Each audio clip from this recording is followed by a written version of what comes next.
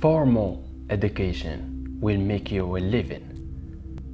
Self-education will make you a fortune. Formal education, it is what you learn in schools and colleges.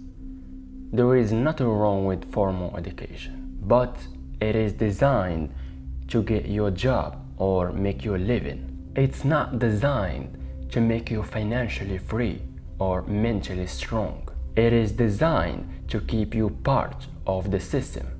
There are limits to how far you can go with formal education. It is for people who want limited risk and not much responsibility. Self-education knows no limits, and that's why it has the potential to make you a fortune. Just think of all the greatest entrepreneurs of today and in history.